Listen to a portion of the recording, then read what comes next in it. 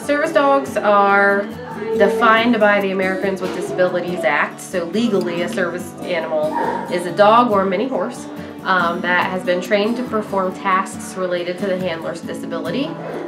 So they have to be performing some task that mitigates the disability. Therapy dog or visitation animal are animals that are certified. They don't have any legal protections. So service animals are legally protected by the ADA to go into public places. Therapy and visitation animals don't have that legal protection.